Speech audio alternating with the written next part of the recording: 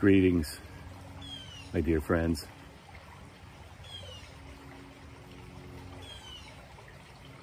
Sending out my love here from Florida to all my old friends, especially those close to Peter Fiksdal, Jim Fiksdal, and wife Barb Fiksdal,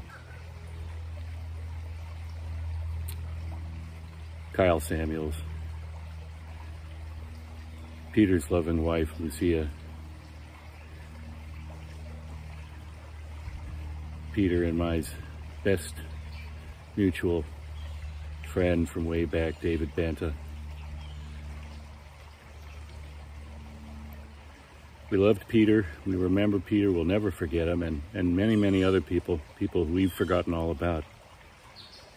Experienced Peter over the years in New Caledonia and heaven knows where, and also remember him fondly, I'm sure.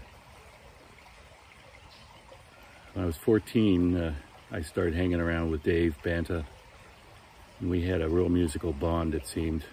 Somehow we understood where we were coming from, and Dave said, I got this other guy that I'm really tight with, and I could really see right away that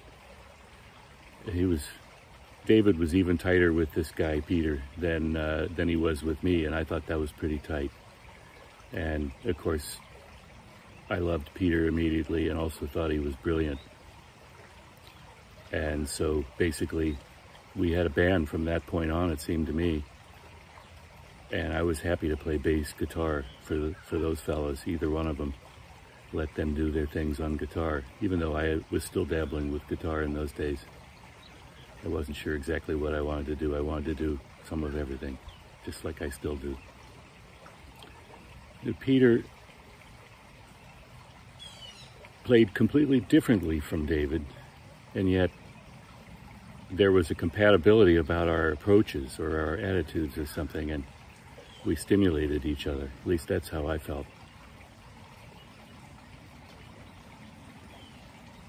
Peter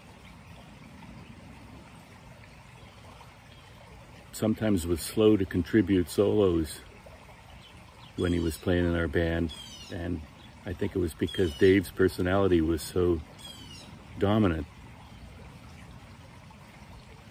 But when Peter would contribute a solo, you could tell that there was so much pent-up intelligence and thinking and feeling. There was all kinds of stuff in there. And so he'd come out with about a minute or two of just something brilliant. And so I remember him for that, and I've made a lot of recordings with different people, but one of the recordings I'm proudest of is the recording I didn't play on at all. I just happened to have my crappy little cassette player one night when Dave and I came over to the Fiksdal house to visit Pete, and Pete somehow had just prepared 2 of his compositions ready to be recorded by someone, and so I recorded them, and to this day that seems like the best recordings that we have of Pete. I'm really proud that I just happened to have had that on me and had the presence of mind to make the recording and to keep it all these years, because of course I knew right away that I would want to keep it all these years, and I knew that when they invented digital technology that I would transfer my crappy little cassette tape to it.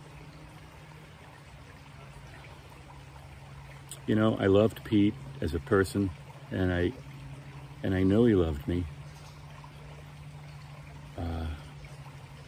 Sometimes he would just call me out of the blue when we hadn't talked for a couple of years or something.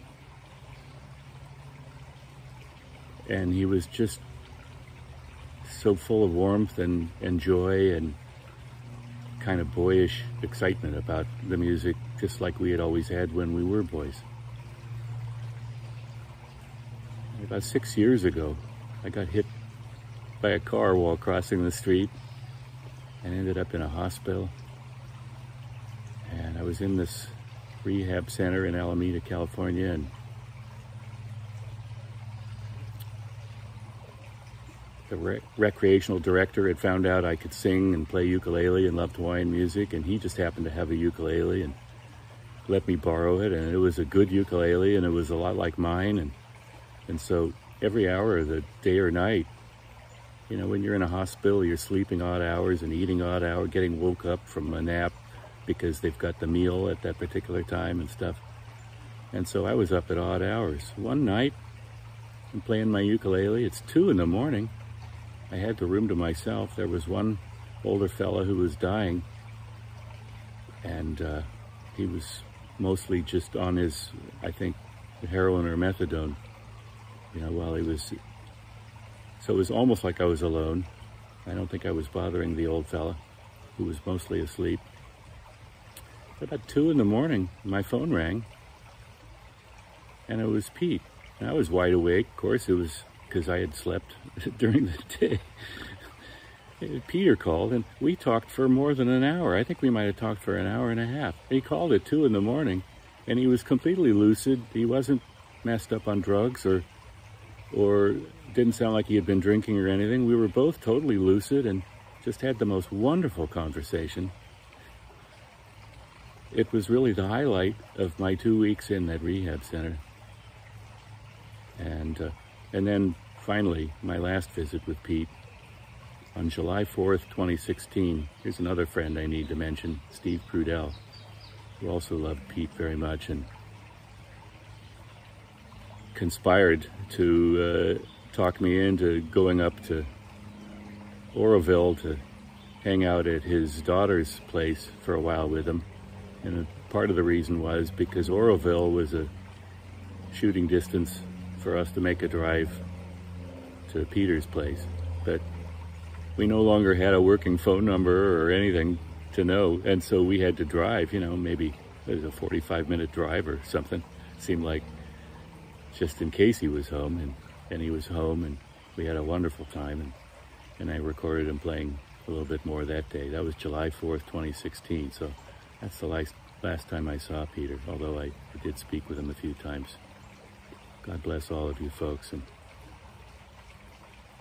I hope I've touched one or two with some of my recollections. I really loved this guy, and I'm really heartbroken because for the last 5, 6, 7 years, that's been one of the most dearest things to my heart, is the idea that we could, just for a weekend, get our band, our 4-piece band together, Joe Caplow, David Bana, me, and Peter Fiksdal, just to rehearse some tunes, record them, video it maybe, and just we'll have that forever. Love you guys. Miss you, Pete. Wonderful musician, maybe even better person. I'm still living, but Peter's gone. I mean, that's just the way life is. It's not fair. Anyway, farewell. Talk to you again sometime. I hope this video isn't too big a file for me to manage to upload back to my computer so I can send it to you guys. Aloha oi, Peter Fiksdal.